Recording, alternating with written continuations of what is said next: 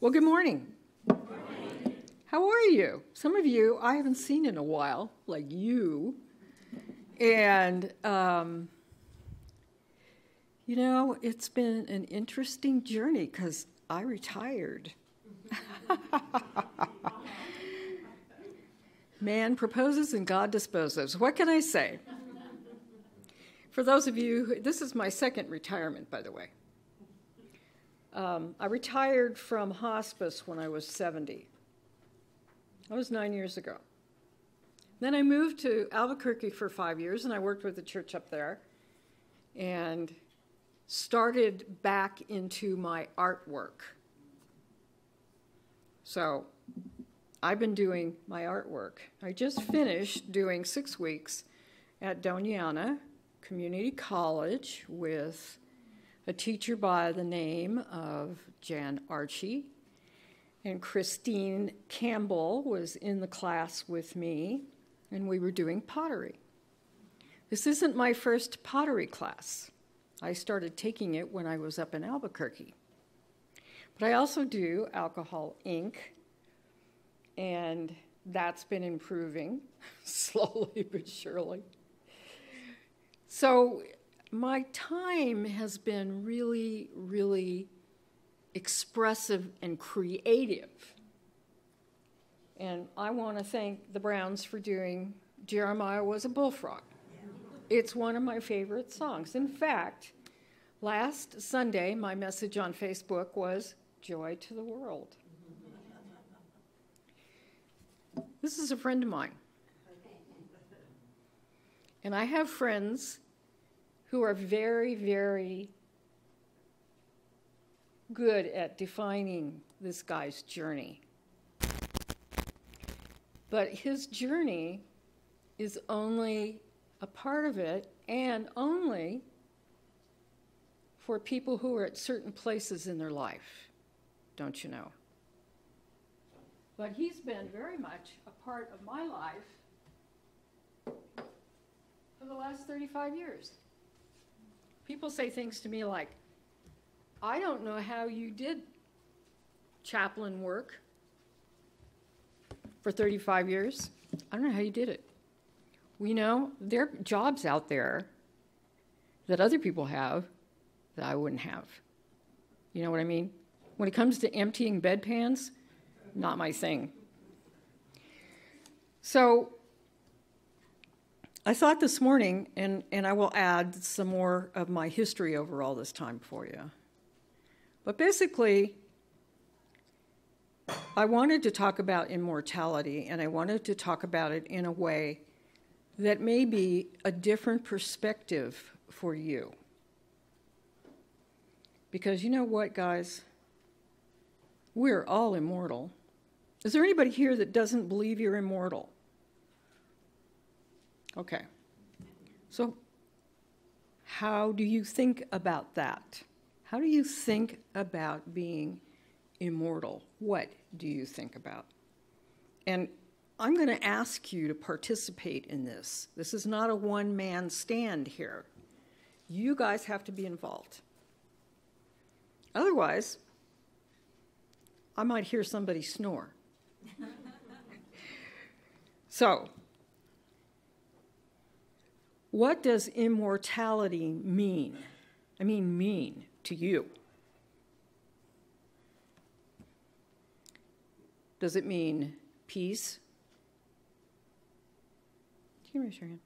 Does it mean peace? Okay. Does it mean love? Yes? Okay. It means a lot of very different things, but it means part of it, what it means is being alive. So this morning, I'm talking about living the experience. A couple of weeks ago, I woke up at 1 o'clock in the morning. I do those things. And my eyes were wide open, and I went, So I went straight to my computer, turned it on, and I got downloaded about an hour and a half's worth of information. And it was basically living the experience, which I thought was an interesting title. I'm an abstract artist. It was pretty abstract. And I kept thinking to myself, well, I feel immortal. When I was a small child, I used to go out, and I have a twin brother, by the way. He and I came in through the same person and proceeded to go 180. He and I are very different people. I'd go out in the field and count the dandelions and look in the woods for the animals so we could talk. I never felt that I was not connected to spirit. And I say spirit now, and when I was a chaplain, I said God, because people related to God. People just related to God. That was it. Or Jehovah, or Yahweh. Whoever it was they believed in or didn't believe in, I was there as a chaplain to support them. It was my favorite ministry because no one was wrong. I wasn't telling them that they couldn't believe that way. I was giving them no negatives. I was teaching them what about them I liked and what about them they liked. What do you like about yourself? So part of that came down to when I was being a chaplain, what do we believe? What do we believe? But you know, when I'm working with people, it isn't what I believe. It's what you believe. This is a journey that's your journey. What do you believe? What do you believe if you're Buddhist? Well, basically, you believe that you die and go into the void and you recreate the cycles of life. It's called reincarnation. And if you're Jewish, and if you're traditionally Jewish or conservatively Jewish, you believe that you are still waiting for the birth of the Savior. And some of that may have something to do, if you're in a Jewish cemetery, with some people being buried feet first. Some of the people that I met were Christian, some were Jewish, some were Buddhist, some were atheists. And in my book, as I talked to them, no one was wrong. No one. Because you are living the experience. And I cannot support you unless I understand the experience that you are living. So, if you're a Christian, there are many paths to immortality. One of them is through being saved by the Lord and Savior, Jesus Christ. And the group that comes closest to lots of ideas about death would be Islam. There are a lot of ideas about that, and because there is, when I was a chaplain, if you were Islamic, I called the imam and asked the imam to come and be with you. I didn't call anybody else. If you're a Jehovah's Witness, I called your pastor, because that was the person who needed to show up to support you.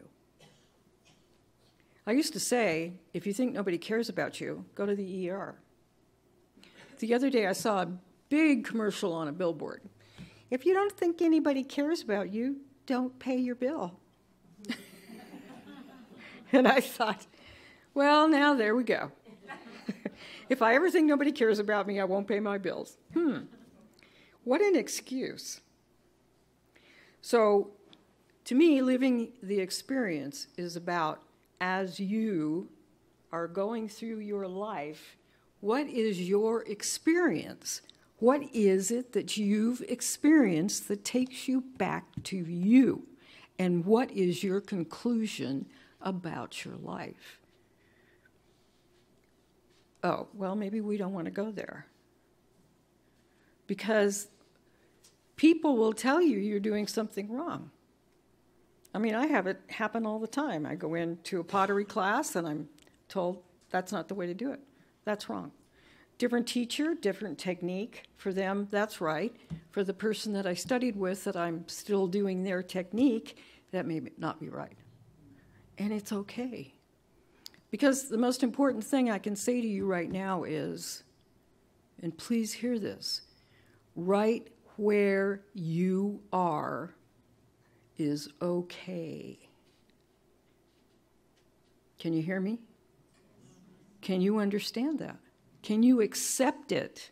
Because if you can't accept the fact that where you are is okay, how do you grow up with God?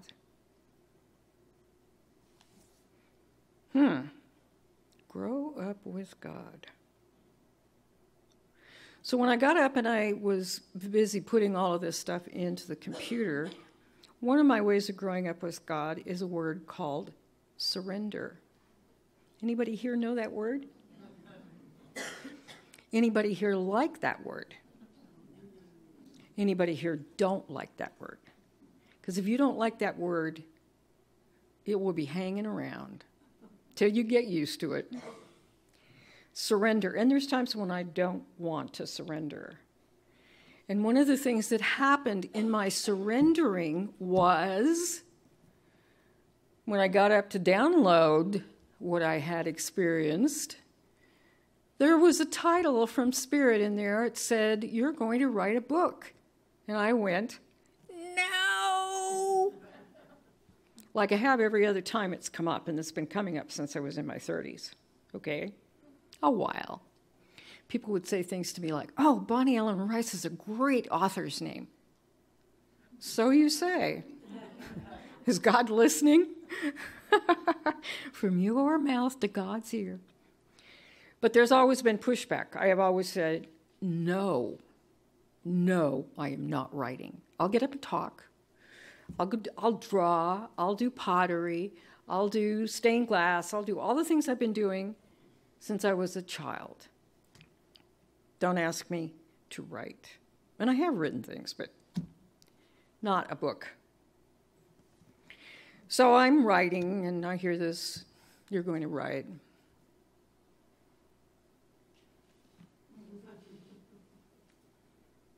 And there was no pushback.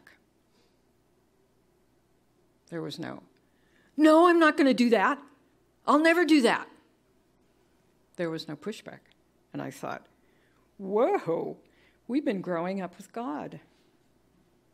Another step. And so, this is one of the laws that I will talk to you about. And so I said, okay, there's no pushback. Okay, I'll write a book. And the whole thing vanished. It just vanished. It just disappeared.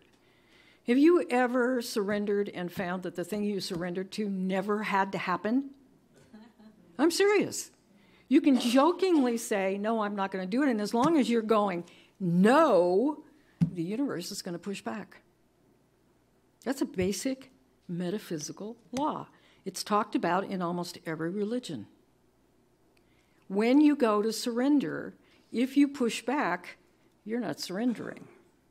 And sometimes if you go to surrender, and I will give you a case in point, you don't have to. It doesn't happen. It doesn't take place. And when I didn't push back, that was not the thought I was having. I was just surprised to see I wasn't pushing back. A number of years ago, a friend of mine and her husband divorced, and he asked me if I would come while I was in the school of ministry and during the daytime live in their home in Malibu and go to school at night and take care of their daughter for them. Because he had the daughter. And I remember my first reaction to it was, no. No. And then nothing more was said about it for a while, and so I kept taking it back into meditation. And finally I said, okay, And the minute I said okay, the whole perception changed. They decided to do other things, to do this, to do that. They were still separated, but in getting a divorce, but this whole thing was going to be handled in a completely different way, and I never had to do it. That's a case in point. Now, I don't advise you to deliberately say no, hoping it'll go away. It doesn't work that way. It never has. You get to say no when you really, really mean it. So Bonnie calls me a few months ago and says, I know you're not speaking, but I'm doing stuff on immortality that month, will you come and speak? Because of your experiences. And I said, yes. And then I went,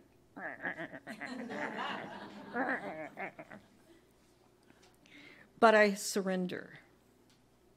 A number of years ago, I was telling Tina, I drew a picture when I was living in the Buddhist Meditation Center. I drew a picture of an angel. And I threw it in when I would do this kind of thing, I'd throw it in my art file.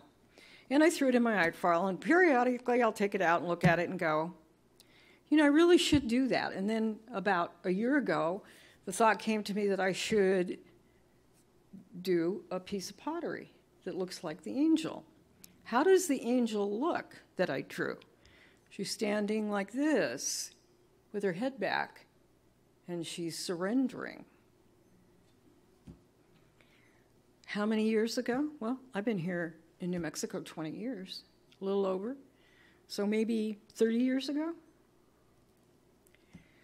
So I decided the other day that I needed to go get some stuff at Hobby Lobby, and I walked through the door, and I heard my inner voice say, there's an angel here for you.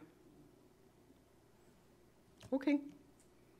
Well, because guess what? They have all their Christmas stuff out. Okay? What is it? It's not even Halloween yet. All their Christmas stuff is out. So I thought, okay, so I went and got what I went to get, and then I started looking. And I'm looking through all of the Christmas stuff, and I saw 2 angels. 2! I mean, usually they're falling off the shelves, they're all over the place. 2 angels. And I went, no, there's an angel here for me. And I kept looking, and I kept walking up and down the aisles and looking and looking. And finally I looked way up on one of their top shelves, and I looked at their Christmas decorations up there, and isn't that an angel up there? Oh, so being the shrimp, I called over the tallest guy I could find, and I said, would you take that angel down so I can take a look at it? And then while he was doing that, I saw another angel. Well, they looked like they were glass, but they're plastic. He hands me the angel, and guess what the angel is doing? Surrendering. Is this a fantasy? Is this a tale? No, this is my life. When I come to speak to you, what do I bring? Not only my experience, but my experiences in my lives. How many of you have been somewhere that you know what's coming around the next corner, but you've never actually been there? How many of you have met people you know them? How many of you have had those experiences that lead you to understand and believe that there's more to this life than getting out of bed every morning, going to work, or whatever it is you do, that there's more to this life than you can see, maybe that you can feel, places where you go that you feel comfortable, places that you go you don't feel comfortable, things that you cry about and you don't know why you're crying. It's all there. You are living the experience. And why did you come to do that? Why did you come to live this experience? Does anybody know? No? Nobody knows?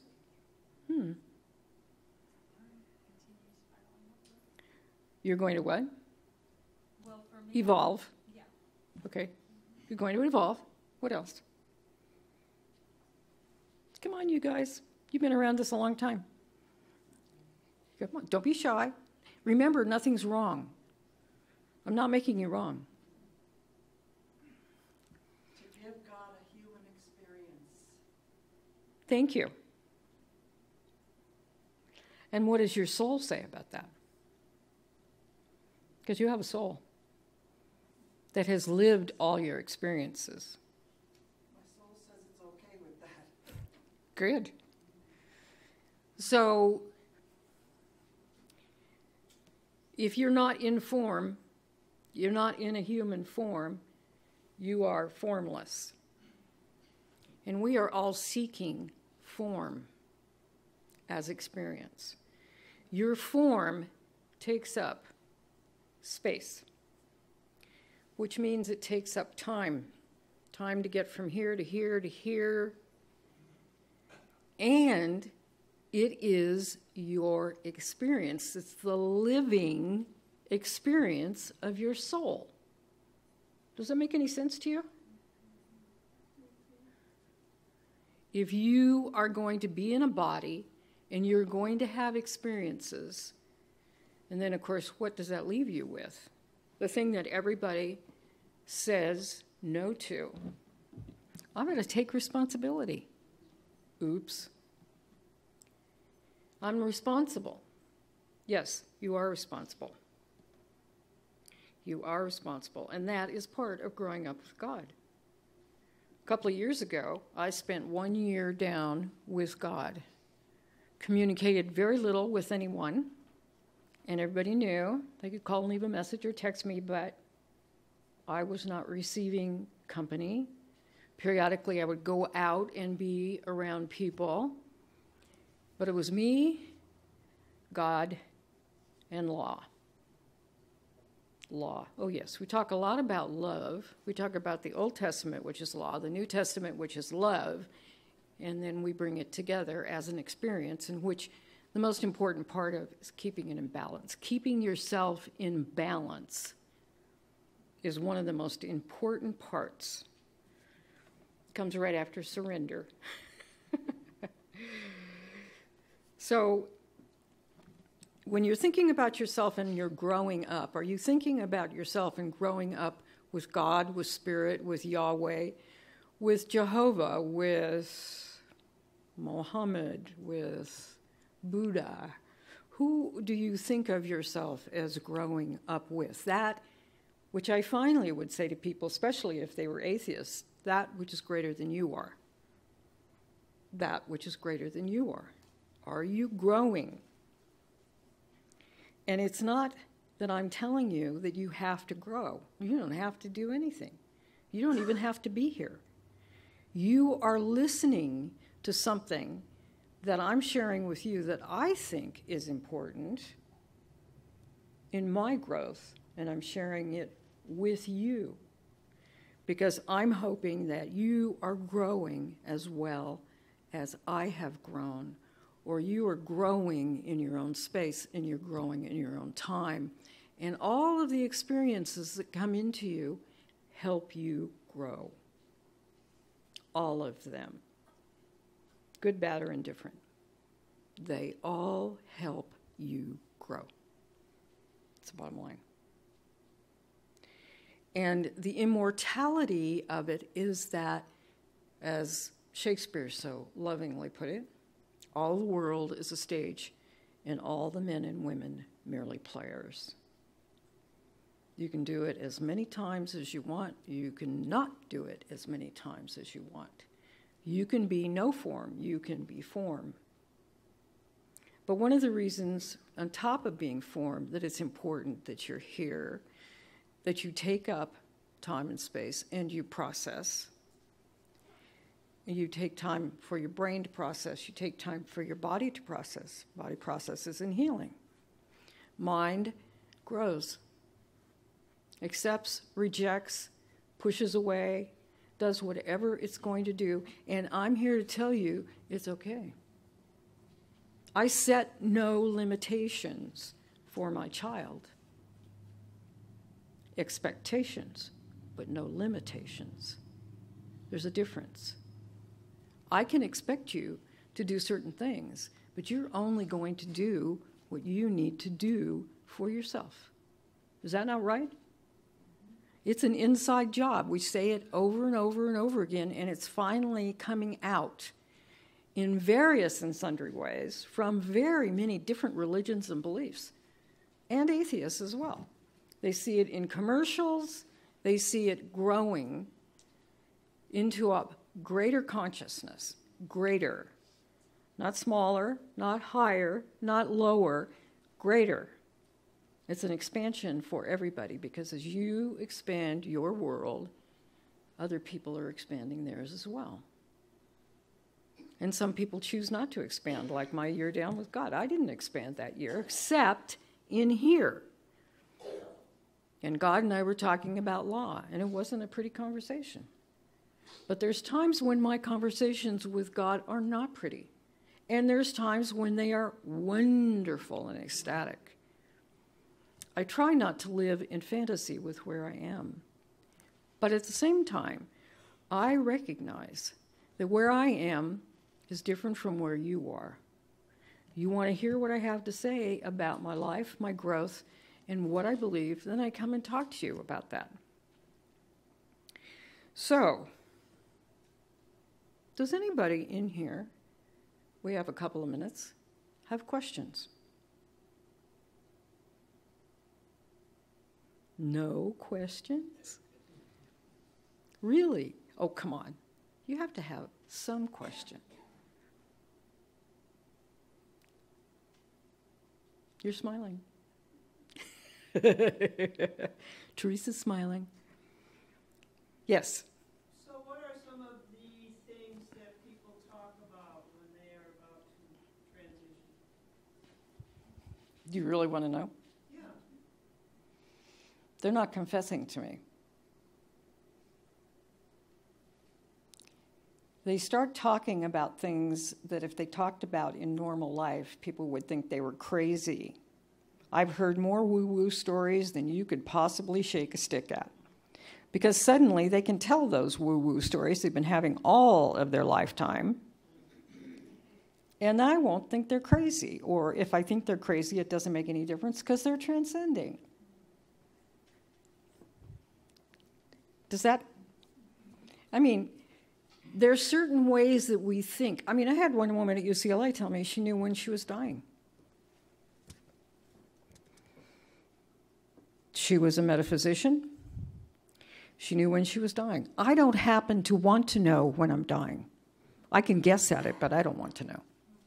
I'm just going to go till I'm not going anymore. It's real simple. Am I worried about when I die what's going to happen to me? Yes, that's the biggest question. What's going to happen to me? Because they didn't like what they heard about dying, so they want now to hear something better. Can I give them anything better?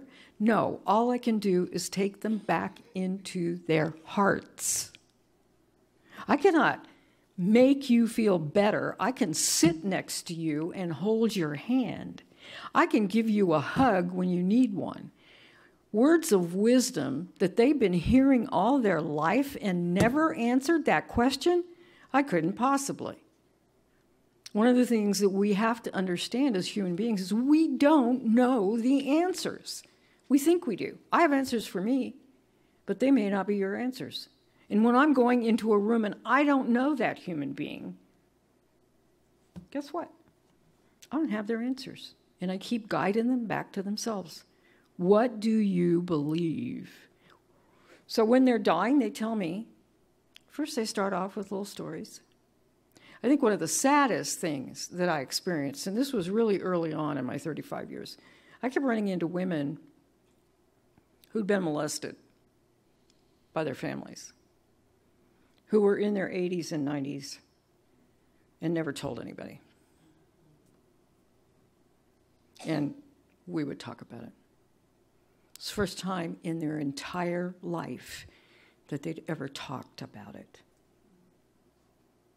It held it, carried it all those years, and never talked about it because you just didn't. And besides which, it's totally disloyal to the family. So yeah, that's one of the things that people would talk about. When I was working the psych unit at UCLA, I was the problem. Religion was the problem. When I worked the psych unit at Long Beach Community Hospital, I was one of the answers. I was one of the solutions. I had a guy who used to come up to me and call me Mother Mary. That's who I was to him, Mother Mary. So things are said.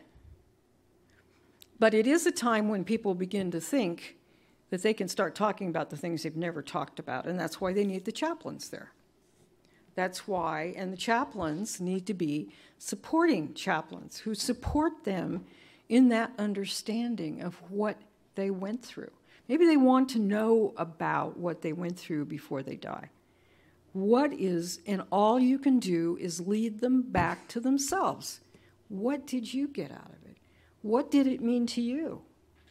When you were sitting there telling me this woo-woo story about seeing spirits and candles lighting automatically, what were you telling me? That you were having a mystical experience, that nobody had ever made okay with you because you never made it okay with yourself.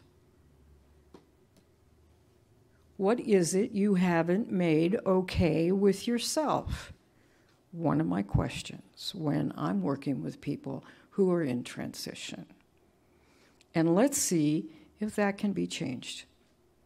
Let's see if somewhere along the line I can look at you and say, what did you learn when you were living the experience? These are questions you can already start asking yourself. What did you learn while you have been living this experience?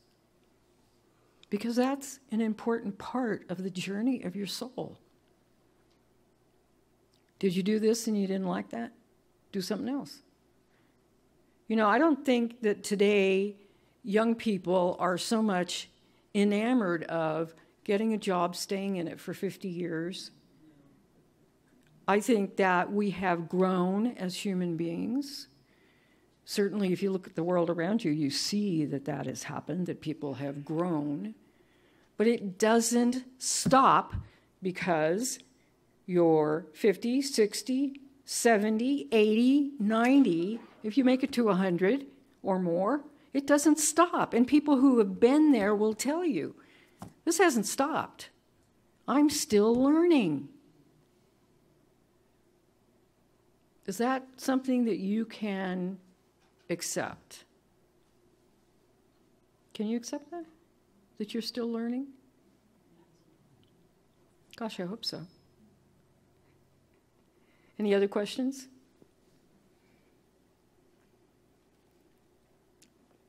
Okay.